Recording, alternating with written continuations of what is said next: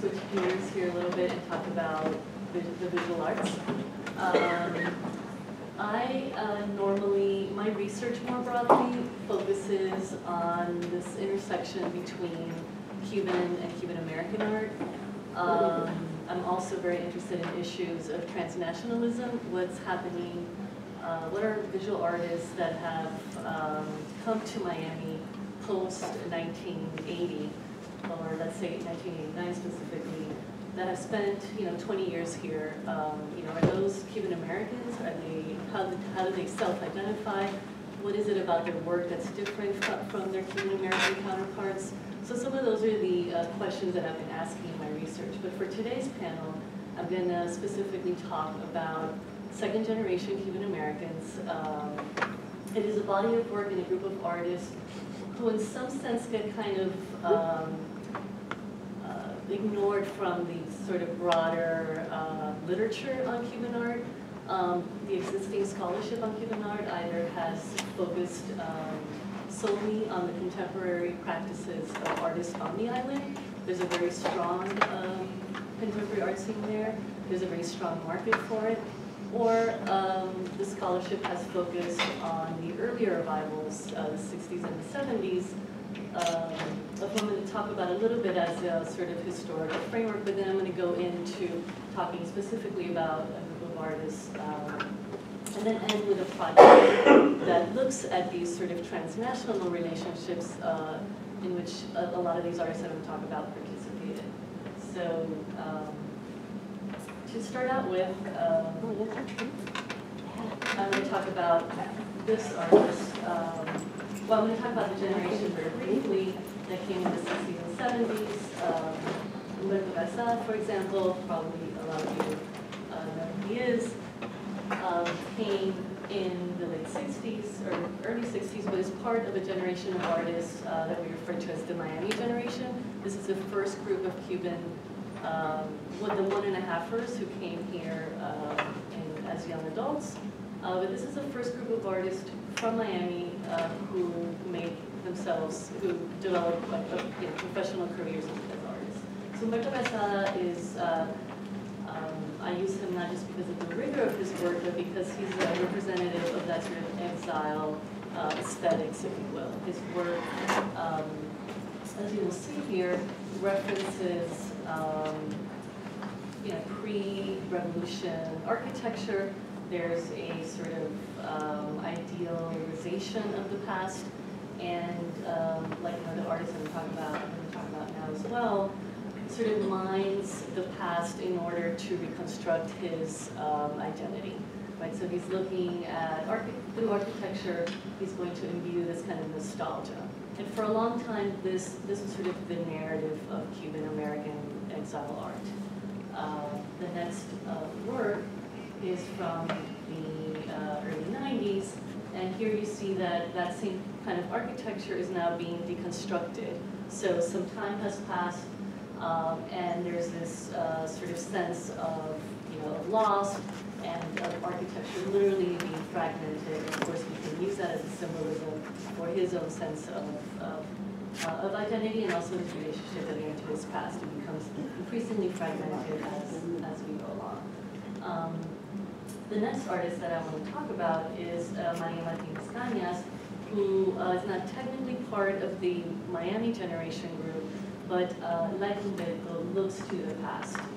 She's mining history. In this case, on this figure that we're looking at, the image on the left is a series of historical Cuban stamps that her family owned, and she recreates a work based on the sort of general outline of this work through her photographic process. Now her process is really interesting because she is literally reconstructing this work from collaged pieces of negatives.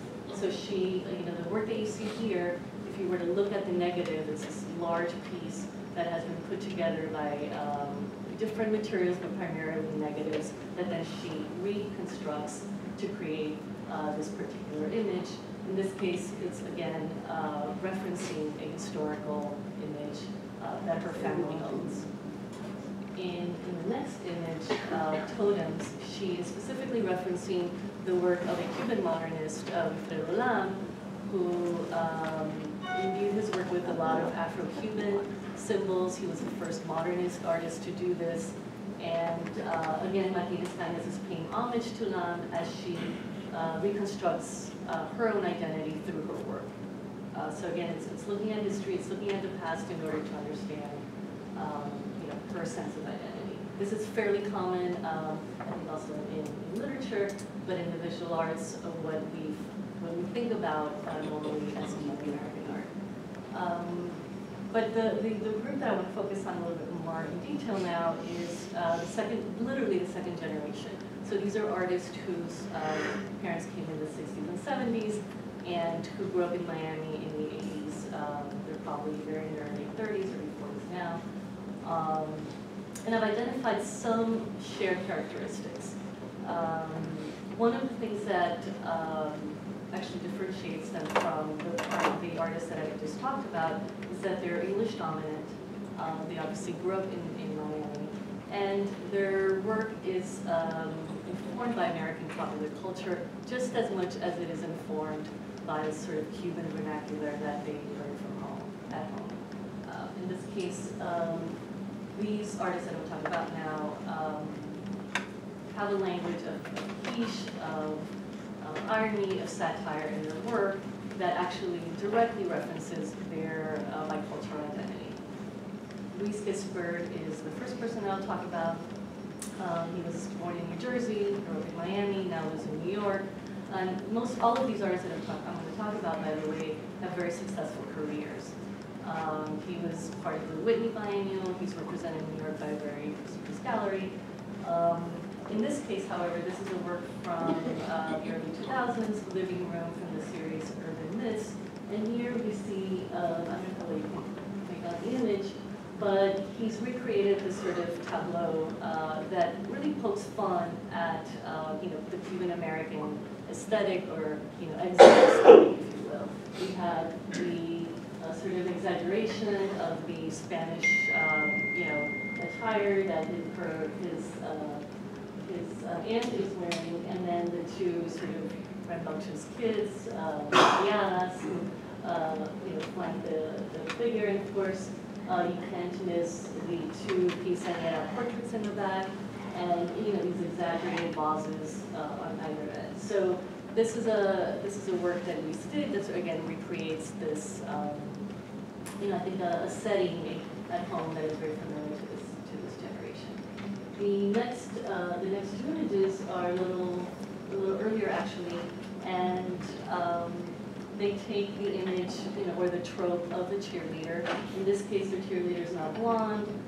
She's not wholesome. In fact, she's like an ethnic cheerleader, and she's decked out in this kind of bling bling, wardrobe, if you will. And the one on the right is also part of the series he did on cars.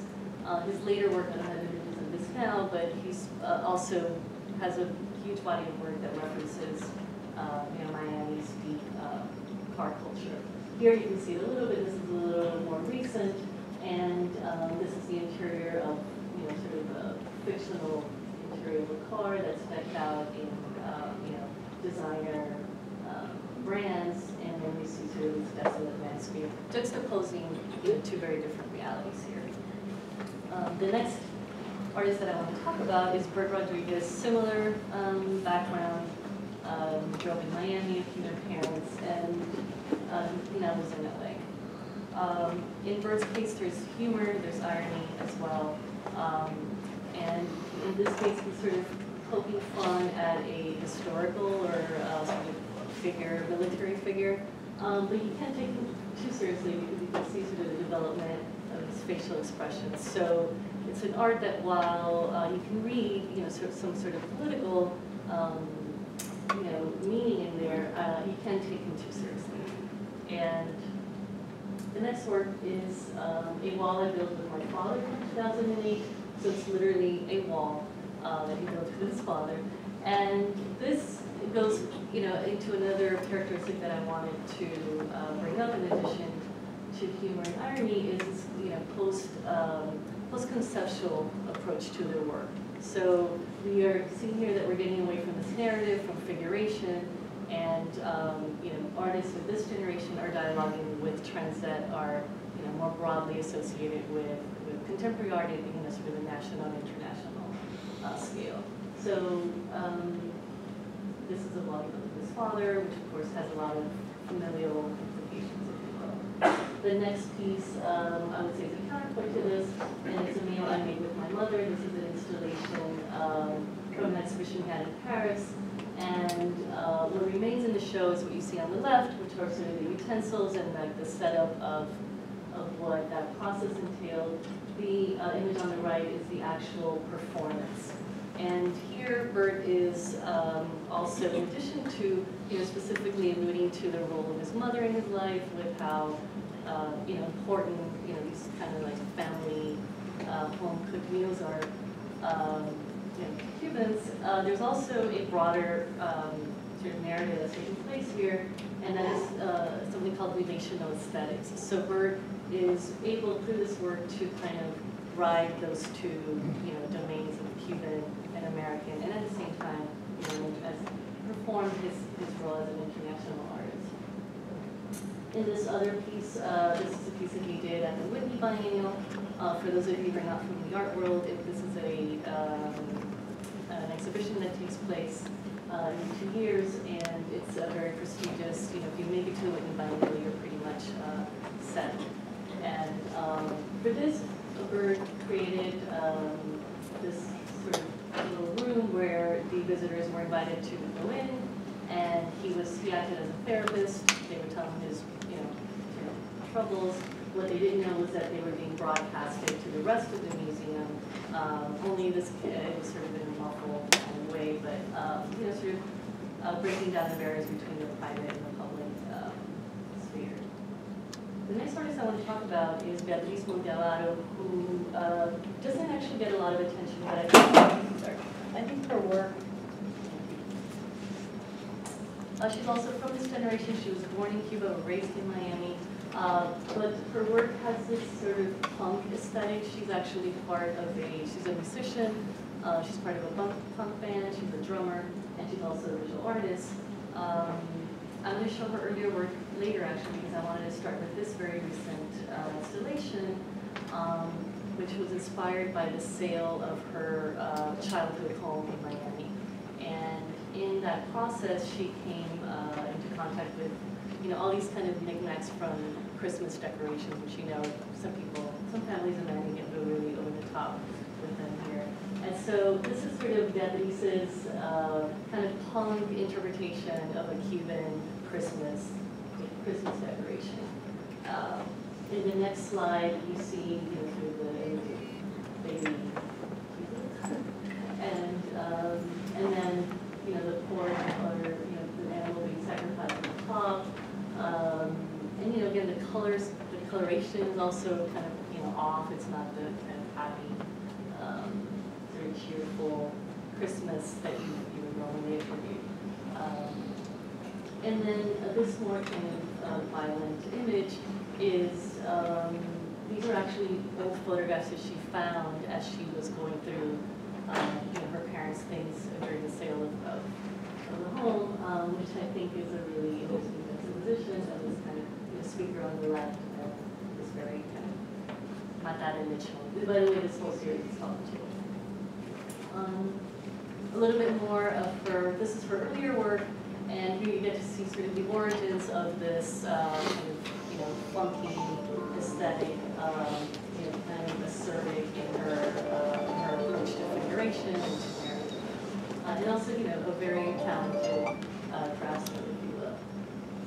Again, based also in some popular culture, pioneer games.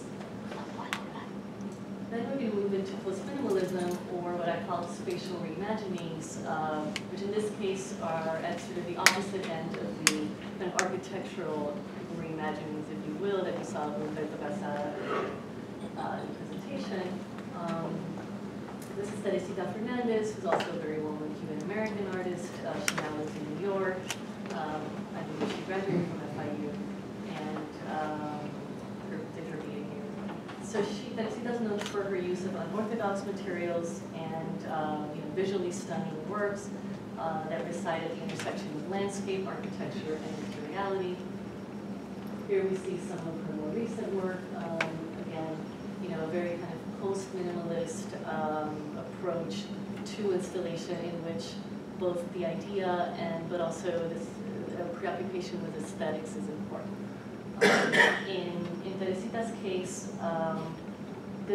her work does not have social or political implications. In fact, what she wants is for the material and the way in which she arranges these materials to create a different kind of perceptual and psychological sort of experience in the viewer. She just recently went back to Cuba, or returned to Cuba after obviously never being there before. So I think it will be interesting to see the kind of work that she'll do after that experience, and I'll talk about that a little bit more. This is a work from 2011. Again, you notice the different materials that she uses in her work, and again in this kind of post-minimalist and conceptual visual approach. Lastly, we have Leiden Rodriguez Casanova, who actually is the only one from this group that was born in Cuba. He came here through the Mariel boat lift. He was 6 years old. And unlike Teresita, his work, although he shares that sort of post-minimalist and conceptual approach to his work, the materials that he uses do have a very direct social implication. And what Leiden wants to sort of bring across in his work is his working class background. His father was a handyman and an electrician, and these are the sort of types of materials that he grew up around. On the image on the left is an homage to his father, who's now since passed, and it's the floor plan of the bedroom, of his father's bedroom, which he recreated in this linoleum, which is very typical of Miami homes. The image on the right is a just regular old lamp that, by inverting it, he's kind of giving that object a symbolic and artistic charge. In this case, it's a commentary again on the plethora of rejas that we see all over Miami. Not only is it sort of neatly its own thing as an object, but it's making, I think, very direct social, commentary on this sort of like Cuban exile aesthetic. And I wanted to end with, even though I've done a lot of research on this topic, I didn't want to dwell on it too much, but Cuban-American artists who have grown up here, like the artists who I've talked about, are now beginning to go back to Cuba. And Cuban artists from Havana are coming to Miami. And so this sort of flow that's taking place is generating new languages, new collaboratives, visual languages among artists. But in this case, Leiden, whose work we see here again, this is one piece that is shown in Havana before actually he returned to Cuba, which he did last year. The image on this image is by Emilio Perez, who also lives, who grew up in Miami but now lives in Brooklyn, and he's another artist, Cuban-American artist, who has recently returned to Cuba. In this case, he was invited to paint this mural down in Barrio Malecon as part of this citywide public art project called Pt.3, which is also part of the Havana Biennial. And these artists are doing something very significant, because it's not very characteristic of this generation to be that involved with Cuba, at least not at this point. The other thing that I wanted to mention on that note is that I have, in the last year, taken this group of artists to Cuba during the biennial, and it's going to be interesting again to see what that does to their, what kinds of new sort of artistic practices they'll kind of be inspired by from that experience. In this case, we see in the case of Leiden and Emilio that it's already sort of taken a new And I'd be happy to talk a little bit more about the implications of that project.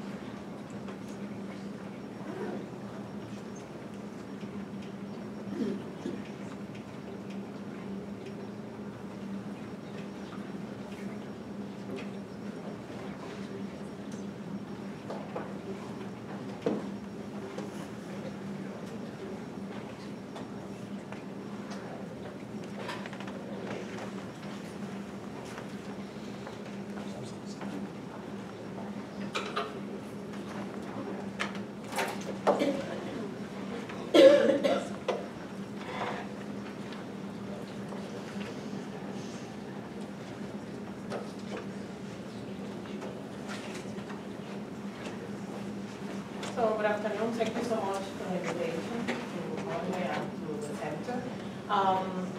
I'm going to talk about another generation of Cuban-Americans, and this is the first generation, but not in the traditional sense of the exile, traditional exile first generation, but the first generation of Cubans who migrated since the 90s to Miami, but not only the U.S., to Miami, New York, but up to Europe, Latin America, etc. These are Cubans born and raised during the revolution, who were born in the late 60s, early 70s, and who got their education basically in Cuba. So this is basically, and specifically I'm going to refer to the music network of transnational collaborations and of music production that is taking place across different cities of the world, protagonized by Cuban musicians. Since the early 90s, a group of singers, songwriters, students, and bohemians began to interact in informal gatherings, peñas on the island, like Teatro Studio, 13 y 8, y El Río Almendares. These bands and music gatherings map out an important space for an alternative cultural landscapes in the 90s Cuba. From diverse and mostly self-trained musical backgrounds, these musicians began updating the legacy from the Nueva and Novísima Trova with multiple music references common to the generational musical universe in the island, such as tropicalist Brazilian harmonies and rhythms from musicians like Yavan, Chico Buarque, Gal Costa, and Caetano Veloso, Argentinian rock, grunge, pop, funk, reggae, and R&B. In addition, the generation of singers and songwriters were more inclined to introduce dance forms based on rap, funk, and Afro-Cuban rhythms.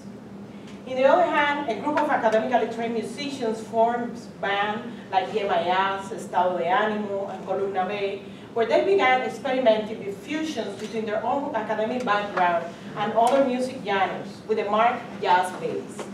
These musicians were particularly inspired by the important tradition of fusion between music and jazz, particularly the boda in the island, by Chucho Valdés, Iraquere, el grupo de experimentación sonora, Emiliano Salvador, and Gonzalo Rubalcaba, among others. Through copies and hand-to-hand circulation of recordings and video cassettes brought by those who were able to travel abroad, these musicians intensively listen and study a wide spectrum of American jazz musicians, from more traditional to experimental. The level of musicianship from American funk bands and pop superstars, as well as to Brazilian music and Argentinian rock, also particularly attracted them, like their singers and songwriter cohorts. Many academically trained musicians either joined, helped create, or were invited to participate in the accompanying bands of more and more traditional exiles that emerged since the end of the 80s. They propose alternative of dystopic, of more established singer-songwriters of the time in the island, like Silvio Rodriguez, Pablo Milanés, Santiago Filiu, Carlos Valera, and Xiomara Laura. That system of collaboration has been crucial in the professionalization of the sound recording of Cuban singers and songwriters, and has persisted as a common feature in the music production of the transnational Cuban alternative music scene throughout the world. Studies about the 90s Cuban music field focus mainly on popular music made in the island, like timba, on the impact of global trends in the local music context through genres like rap and hip-hop, and more recently reggaeton, and on the insertion of Cuban music in global circuits through world music with the Buena Vista Social Club phenomenon. Despite what Delanois calls the significant transterritoriality of the Cuban culture that took place since that period, scholarship on Cuban music scenes in diaspora since the 90s is scarce. That gap could be attributed to the global dispersion of these musicians, their relatively limited visibility in either mainstream or world music markets, and on their apparent low-profile political narratives on Cuban issues in comparison with previous diasporic waves. However, this globally spread out and prolific music diasporic network is an important archive for the studies of important changes in the Cuban imaginary since the 90s crisis in the island. The significant shift experienced by the Cuban society resulting from the 90s crisis marked a moment of rupture, of an ongoing process of the construction of the revolutionary nation through cultural narratives, but in different ways than in previous decades. I argue that as a result of the 90s crisis, alternative and transnational narrative spaces emerge in the cultural production from the massive diasporic network of Cuban singer-songwriters and academically trained musicians. These narrative spaces deepen the process of deconstruction of dominant narratives about lo cubano, stemming from the official discourse in the island and among traditional exiles that emerged since the 80s. The proposed alternative, they propose, I argue, alternative, dystopian, and transnational approaches to imagine, listen, and represent Cubanness in a post-Soviet context. In the music field, the 90s massive wave of migration to the United States, Europe, and Latin America mark a distinct moment in the transnational experience of Cuban music, with the most significant reallocation of Cuban singers, songwriters, like Gema Corredera, Pavel Urquiza, and the members of Habana Abierta, and as well as academically trained musicians like Dasnis Prieto, Josvani Terry, Alain Perez, and December Bueno, among others, also born and raised during the revolution.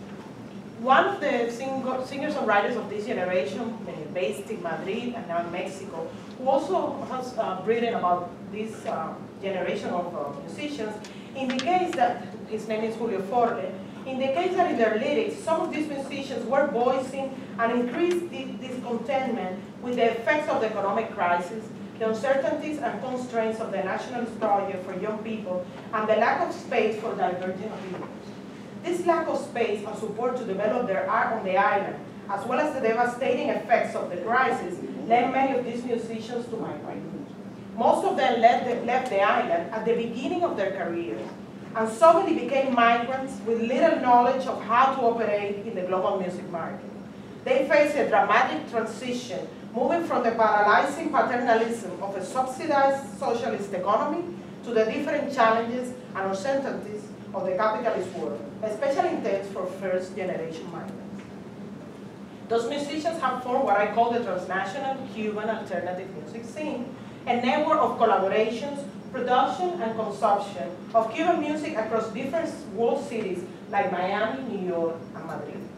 Tracing mainly local and international non-mainstream music circuits, this transnational network was prompted by greater mobility acquired by these musicians as migrants, their better access to recording and communication technological developments, and the advantages of instant socialization and marketing opportunities provided by social networks. In the transnational context, communication and professional collaborations among Cuban musicians throughout different countries, including with those in the island, is another distinct feature of how music is made and produced in this network. In an interconnected global context, these musicians have been able to share music, jointly compose, collaborate, and produce virtually across different cities around the globe. Examples of these collaborations are reflected in Yusa's initial recordings as a soloist. She chooses Pavel Urquiza, at the time based in Madrid, December Bueno, based between Miami and Havana, and Robertico Tarcases, based in Havana, as music producers for her first albums. These three musicians have been also leading producers of a good deal of this network music in the last 20 years throughout different countries, including the island. In most of her recordings, Yusa has also invited Cuban musicians from this generation living in different parts of the world, including members of the Havana-based band Interactivo. Yusa is based in Argentina, or she travels between Argentina and Cuba, but is based now. Yusa was also part of the album Arben B from Gema y Pavel, recorded between Havana, New York, and Madrid. These diasporic musicians open up the aesthetic boundaries of Cuban diasporic music production beyond the dramatic nostalgia for the homeland or traditional commercial stereotypes of Cuban music that still prevail internationally. An eclectic fusion with world sonorities is their main musical language, where the archive of Cuban traditional songs and more eclectic popular Cuban music is open to a counterpointing dialogue with world sonorities. This Cuban fusion doesn't fit easily into traditionally recognized Cuban music genres in world music, Latin or international mainstream markets. The music of duo Gema y Pavel is an example.